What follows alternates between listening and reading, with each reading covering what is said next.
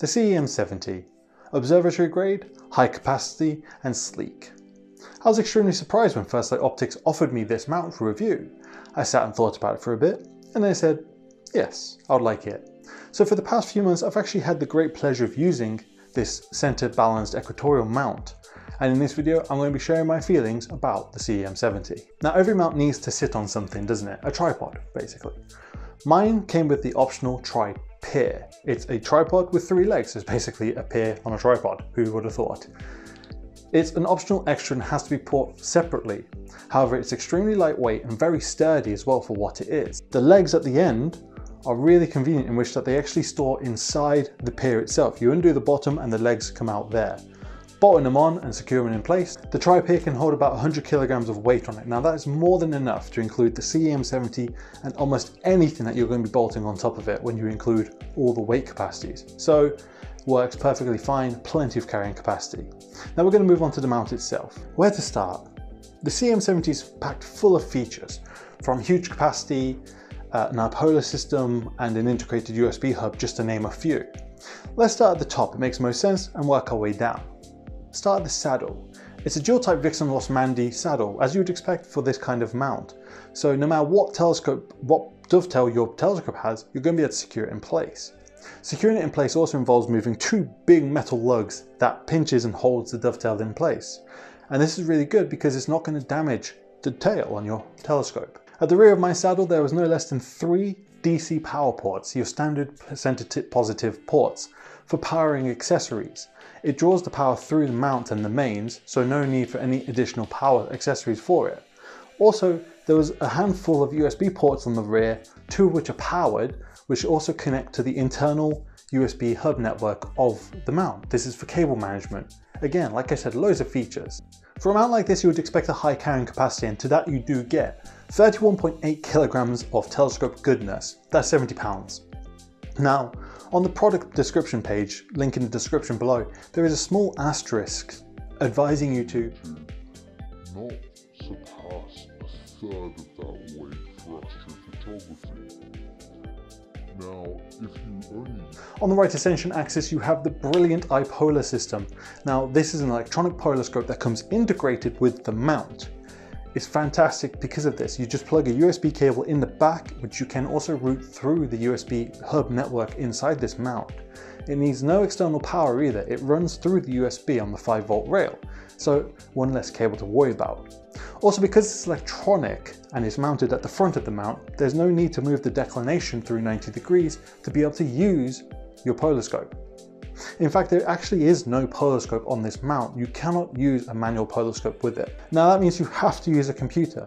However, I suspect that iOptron made this for observatories where there's going to be some kind of computer in the observatory itself. So not exactly a drawback in my book. The RA and declination clutches are pretty hench, pretty substantial, even though they are controlled by a slightly dainty switch. When you actually move the switches in and out, you can hear this big mechanical, like old-fashioned clunk going in. It's really satisfying, really secure. And also because of this, there's no real need to set the equatorial home position, because one of the clutch positions is the EQ home position. Now I have a video about finding the EQ home, but not only do the clutches find itself like that, there is a find 0 position setting on the hand controller as well. Now let me just elaborate on that really fast. If for some reason you've lost your 0 position, you can go to the GoToNova 8407 hand controller, I'm sure those numbers mean a great deal to you, and press find home. And the mount will slew itself to the home position. From there you just fine tune it, hit confirm, and you've re-zeroed your mount to the equatorial home position.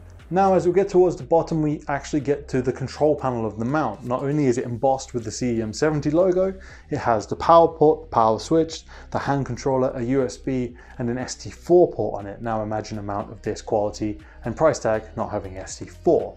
It amuses me, but thankfully ST4 is here. The USB port on the control panel here is the other end of the internal USB network. This is where you'll plug it into your computer and everything runs through and out of this port. Now I'm going to talk about the power port itself. I really don't like this style of power port because I had it on the HEQ5 Pro for example and it broke because it's moving. At least on the CEM it's in a stationary part, but I just don't like it. It also seems to be a bit thinner than most other DC ports. Maybe it's its own proprietary kind of connector, which I hate even more. Like, why? I couldn't power it off of my Lynx Astro box. I needed to use its own plug.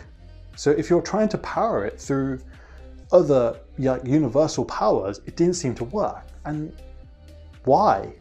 Why would you do that? In terms of azimuth, the altitude adjustment is this nice, substantial gear, worm gear that you turn. And on one other hand, I dislike that also. It has these latches on both sides where the indexing is for your altitude height. That's fantastic. It really holds your altitude really securely. You need the Allen key, but it really holds it in place. The problem is if you're undoing the altitude knob, sometimes it feels like it doesn't mesh properly and it will go up, but as soon as you go down, it seems to jump out of place and the whole mount will come down more than you want to adjust. Even though you can put the Allen key in and use it as a fine controller, it doesn't really help. It also squeaks a lot. Like, this was really loud when I was using it. Once I had all the equipment on it, it was really loud. But I need to put some spray grease on this, I think. But yeah. And I found trying to polar align it, altitude align it without the equipment on it wasn't a good idea because it would then change when you loaded it up. So it squeaked on the way up and it jumps on the way down. In terms of azimuth adjustment, it can go 4 degrees each way of 0. It's really responsive, feels a bit springy and a bit spongy, but it's actually really smooth and easy to set. So I quite like the azimuth adjustment on this mount. What a thing to be praising it for, but at the same time I didn't like the azimuth adjustment on the EQ6R Pro. So that's a win for the iOptron. Okay, on to actually using it now. To secure the mount to the tripod, you need to bolt 2 spring-loaded Allen keys in. Now this is a bit fiddly, but if you just push down gently on the bolt whilst you wiggle the mount about, you'll eventually find the hole and you can start screwing it down. This is a bit fiddly and it adds a few minutes to your setup and teardown time. Again though, I feel iOptron was targeting observatories with this, where they wouldn't expect it to be set up and torn down every night. So your mileage may vary with it. I kind of just got used to it, but it was a bit of a chore. Polar alignment, super easy, super quick by virtue of the iPolar system. Once you've calibrated it once, it's really rather straightforward. I'm meaning to review the iPolar itself individually at some later date, but yeah, polar alignment, easy, absolute breeze, except for when you try to deal with that squeaky altitude knob. Balancing is pretty simple as well. The counterweight that comes with it is a pretty hefty one. Now I was using it with my Skywatcher Evostar 80ED, StellaLyra 6-inch Cassegrain and an 8-inch Cassegrain telescope. Primarily I use my 80ED, which is a bit light for this mount. The counterweight had to be right at the top of the bar and it was still out of balance. Now one issue the CEM design has is if you put that weight too far up, it's going to strike the body. You can't get a light load balanced because when you try to put that weight up too far, it's going to hit the body. So I was using it in an unbalanced way, admittedly, but it didn't notice. It really didn't notice. When I put the heavier Cassegrains on, it was easier to balance, and again, it didn't notice. So it carried this payload capacity really rather simply. Now I believe the CEM70 boasts accurate tracking performance, so I decided to put that to the test with my Evostar 80ED, which is 510mm after reducing, and an ASI 071MC Pro, which is a 1.5 times crop factor sensor. And really I only got 2 minutes exposures, if that, before I saw any trailing at this focal length. Now 2 minutes might be plenty for a lot of targets, but I honestly was expecting better. Now in this defense, there's a lot of factors that go into untracked exposures. Like I've already admitted, the mount was unbalanced. Focal length is another thing, and getting your polar alignment absolutely spot on helps also. But I was still expecting maybe slightly better than 2 minutes with this mount. Now one thing that could have been done to improve the tracking accuracy would have been the permanent periodic error correction, PPEC, as I like to say. But because I was using guided exposures, I didn't bother with the PPEC training, but you could. When I first set this mount up indoors and did a dry run, the slewing on it sounded loud, and I began to get worried about it.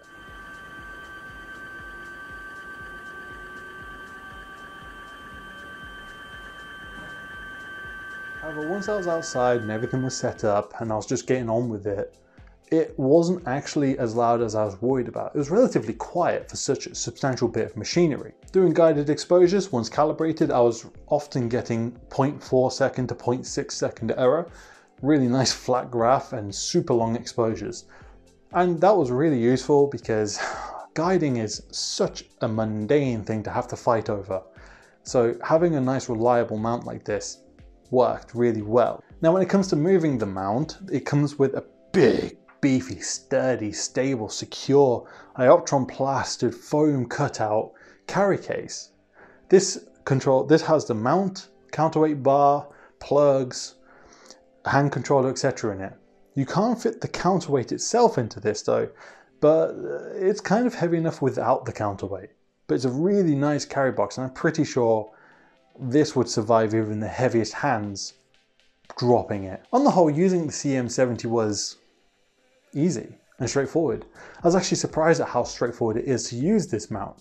Once you'd actually installed all the dedicated software and plugged it all in, it was a case of pressing a button and off it went. There was no learning curve. It was really intuitive, and I was surprised by that. The CEM70 is a huge, highly capable, feature-ridden mount. I absolutely love the CEM design, and I think I prefer it over the GEM design. It can hold a lot of weight, it's accurate, it's relatively quiet, and it's very sturdy. It's also expensive. At the time of this video, the mount alone without the pier is £2,349, or £2,649 if you have the iGuider system. The tri-pier is a further £499. That is a lot of money for a mount. However, I suspect it's a mount you're going to have for a very, very long time. Due to all its capabilities and its features and its specs, especially if you're decking an observatory out with it, it's going to sit there, pride of place, bang in the middle of your observatory, being very capable and being a worthwhile investment in my opinion. In short, I'm absolutely in love with this mount. I really thoroughly enjoyed using it. Just there's a few little niggly things about it. As always, there's just little niggly things that let things down. Why do they have a different size jack port on the power port, for example?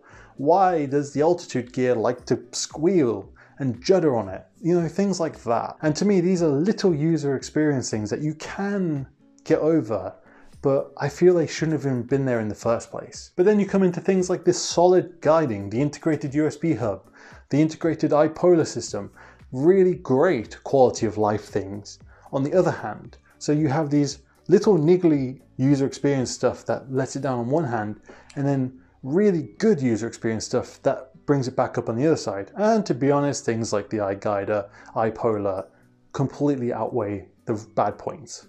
Now, would I get a CEM70?